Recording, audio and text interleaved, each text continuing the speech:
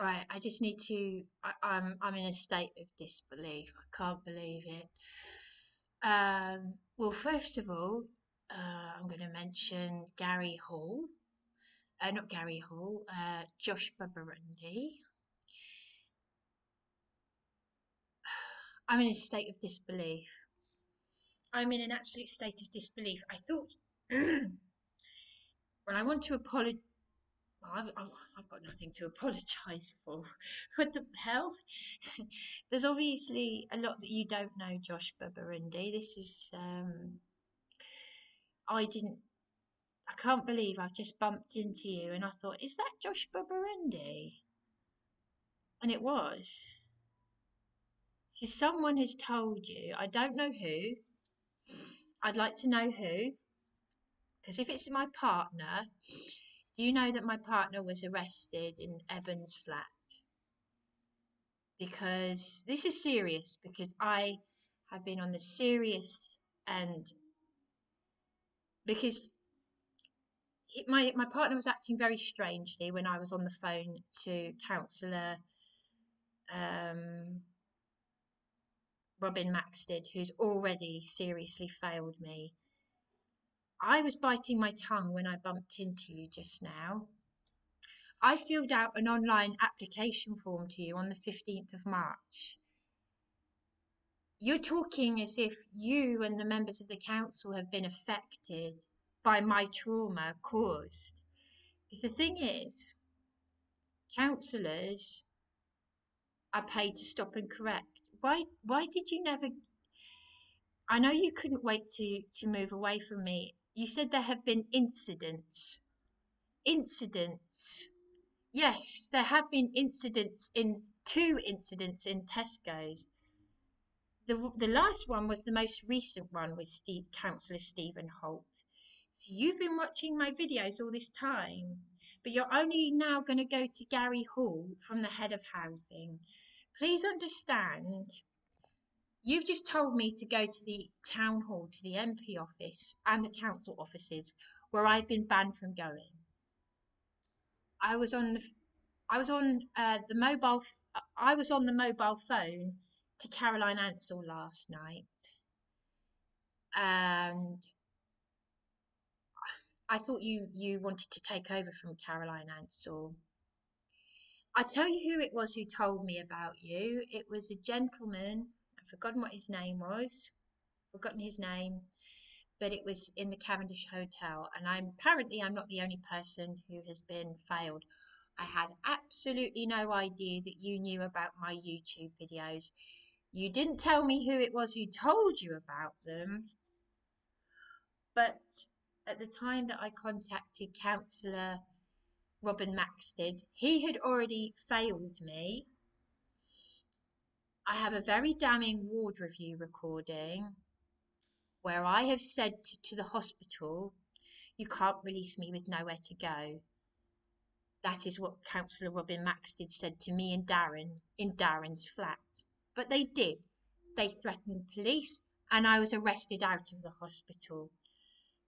If maybe you'd like to have a look on my Facebook wall to see what PC McCarthy did to me on Beachy Head on the 3rd of February when I got news that my father has been dead since December 2021, and all the bruises and the injury and the paramedics who then turned up, and then I lost that flat, and the care coordinator who put me in that flat has been sacked, and the council have gone in and taken all of my possessions, and the emergency room that I've been given has just been taken from me. I have tried every phone line that I have been told to try. Phone lines that don't even work. Rough sleepers. I spent 2 hours on the phone to Shelter. Shelter hung up on me. The man that I spoke to said, I don't need to hear what you're saying. I said, could you stop interrupting me? And then he hung up on me. I was given a phone line to ring, a Rebecca, what's her name? Rebecca Wiley, and that number doesn't work. I recorded 2 hours sorry, an hour, just over an hour, sorry, of speaking to Monique at the council. She doesn't care. She didn't care. No, no, no, none of you seem to care until you have been attacked in the bath by people who've come out of prison.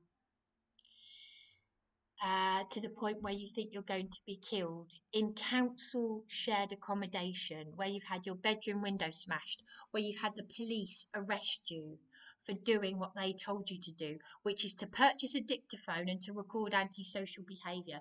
Until that has happened to you and you've got no one else to turn to. Darren, my partner, was given a caring role through Care for the Carers by Caroline Ansell. I don't need a carer. He was arrested in Eben's flat. The care coordinator and DC Kamar, whom I recorded, and yes, I put them on YouTube as well, because they failed me. That care coordinator has been sacked, and DC Kamar is now a sergeant, so he doesn't want to help me, and he batted it back to her. So much for a look into domestic abuse, because under Section 4 of the Domestic Abuse Act 2021, I should have a roof over my head. That shelter's been taken from me. Juliet said they can't do this. They have. And she's a support worker for St Mary's House. These people are the people, Southdown Housing Association, who my sister works for, who failed me.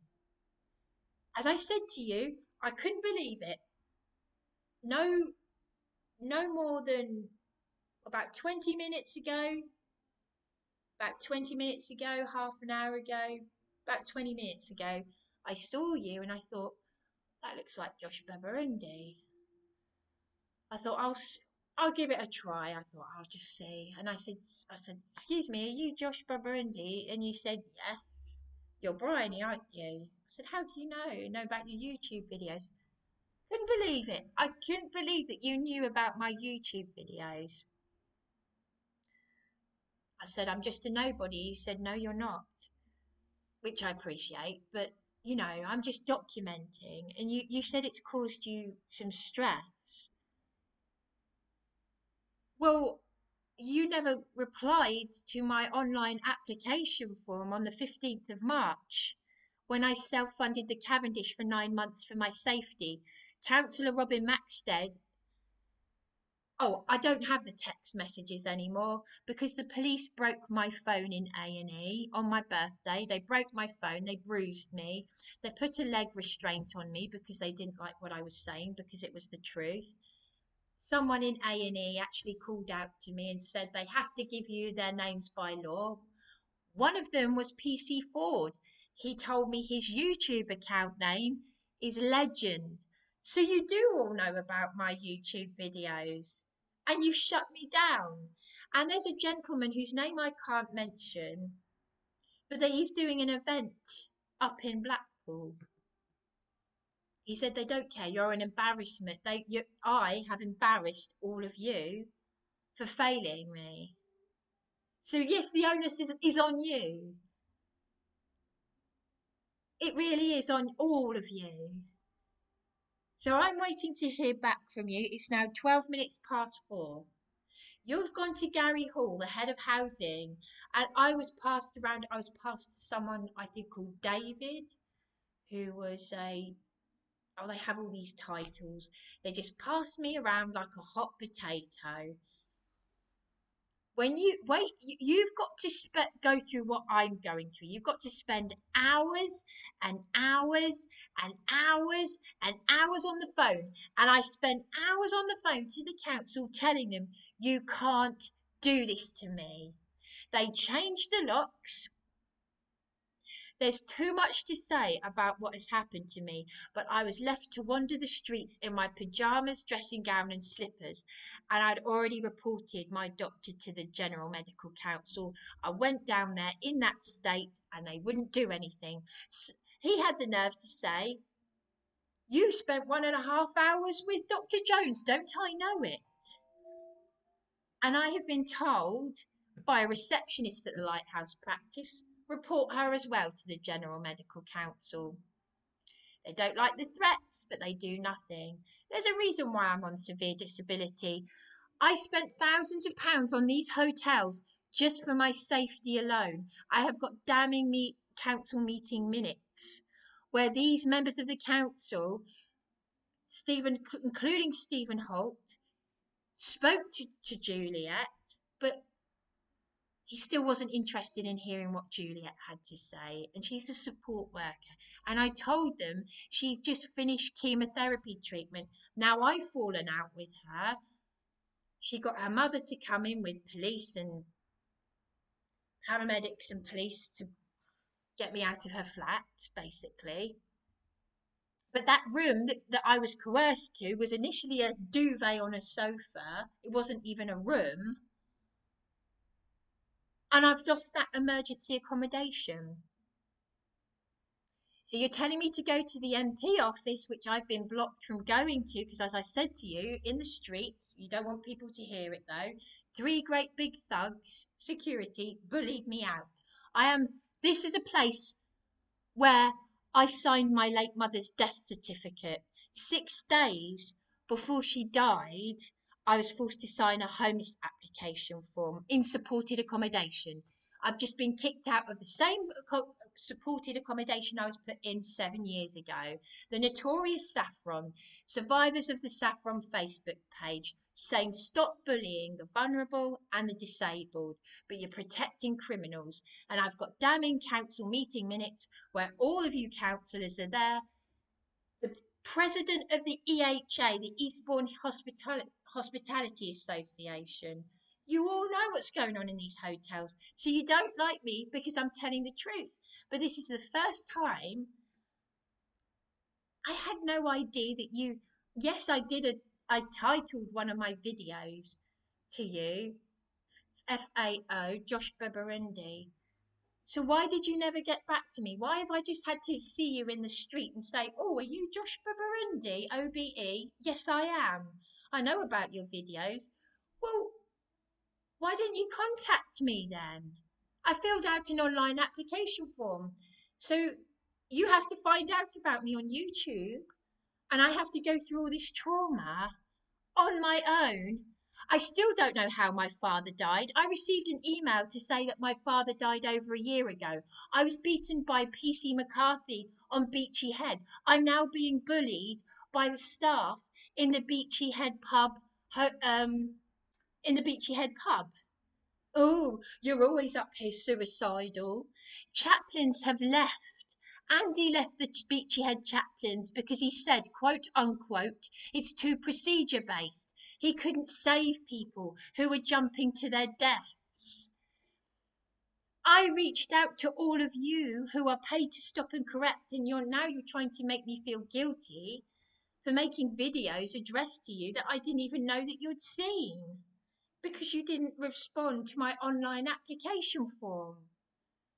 And it's only now, there you are in the street, I say hi to you, and you're like, oh, you're Bryony from YouTube.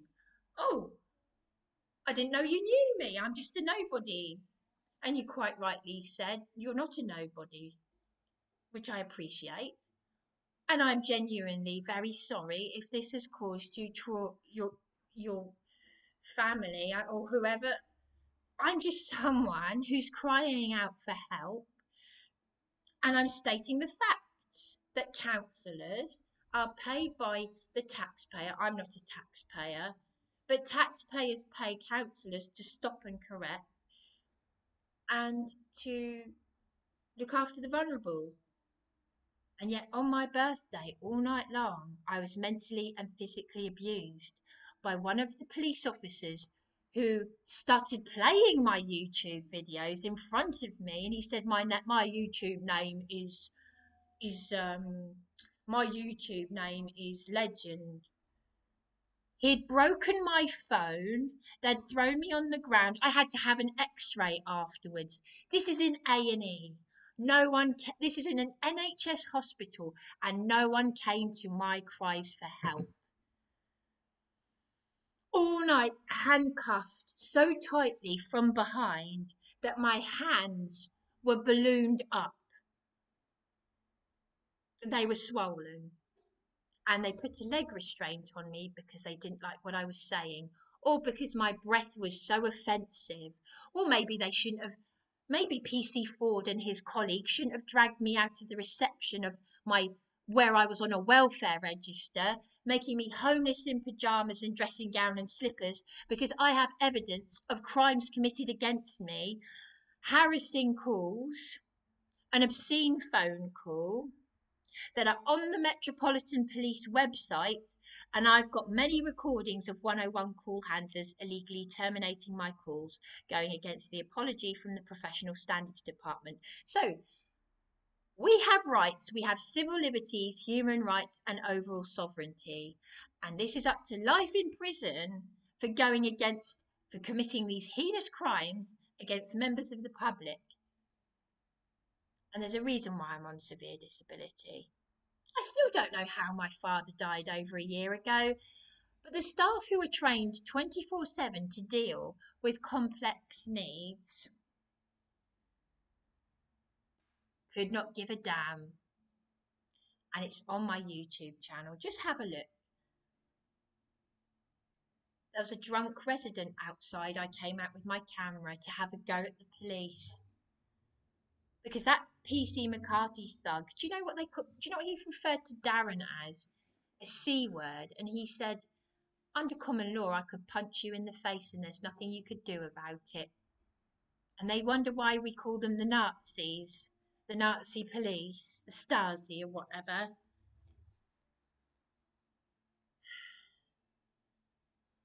He also said, I'd much rather be talking to Sherelle Clark than you.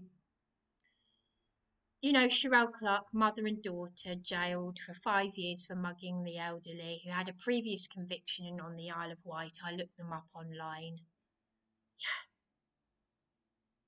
And I've recorded the most disgusting conversation with Monique at the council, who thinks this is okay. Even if I hadn't have done care work with the elderly, that makes my blood boil. Those poor elderly people. She left a man traumatised. She drunkenly assaulted me. I recorded the neighbours supporting me, and I was arrested for doing what the police told me to do, which was to record antisocial behaviour. So Josh, no, I'm not sorry. I don't know what has gone on behind the scenes. I'm stating the facts. I reached out to you. I never heard back from you. I'm too afraid to be suicidal now because of what the police did to me in A&E. But I got a lovely letter from PC Norman, badge number 5. I can't remember off the top of my head.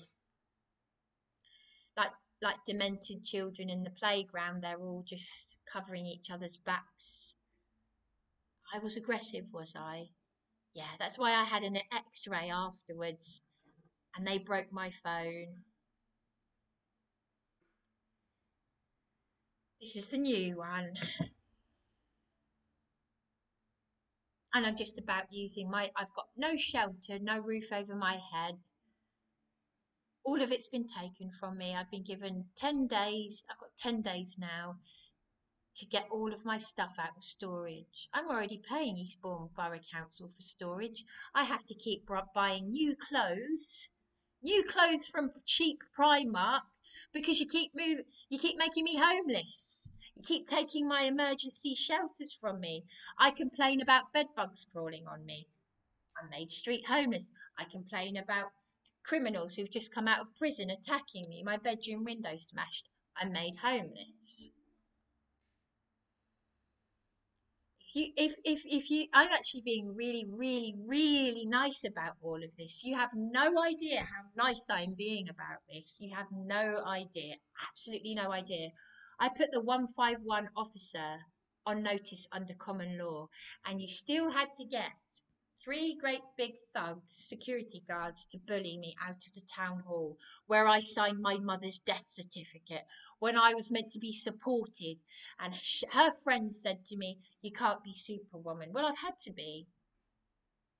My mother would be 85, and I tell you what, she was angry enough in supported accommodation when an old man with a learning difficulty believed that he owned the communal area. he had it in his mind that he owned the communal area, and he kept harassing me, saying, "You shouldn't be in here.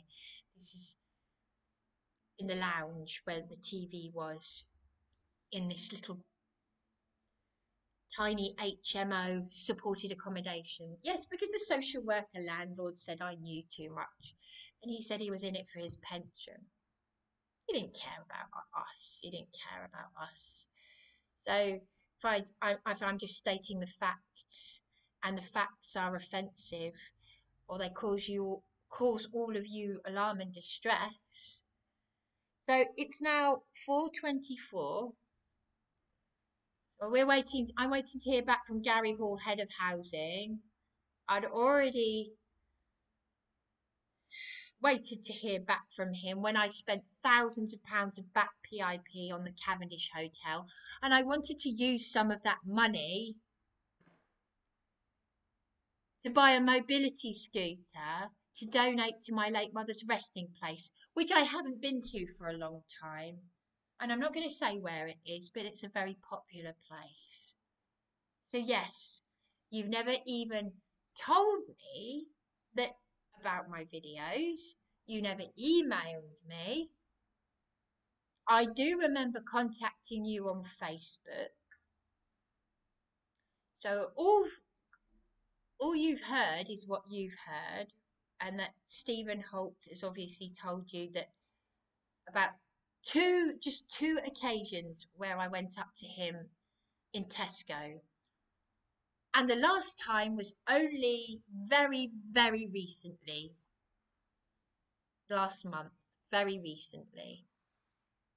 Not today, not today, he said. He wasn't interested in what I had to say or Juliet, and I've fallen out with Juliet. So you need to really make up your minds here, because the crimes that have already been committed against me, but you have said you already know about my YouTube videos. But you're treating me as if I'm the problem when I've been left broken and traumatized. I don't care who it is that contacts you. I'm aware that Lucy at the MP office said that there's a Scott Andrew Horn who was reported to the police for being abusive to them and the House of Commons. I don't know, because I've never met this person. But this Dan from Police Abusing Powers had emailed me to say that this Scott Andrew Horn was contacting the MP office on my behalf. And then I live streamed a call to Lucy last year, and she said he was abusive, and he was reported to the police and blocked from calling them and the House of Commons. Dan from Police Abusing Powers has had his trolls trolling me, including himself, and Juliet, who works for St Mary's House, who's a support worker. And she encouraged me to keep documenting, so that's what I'm doing.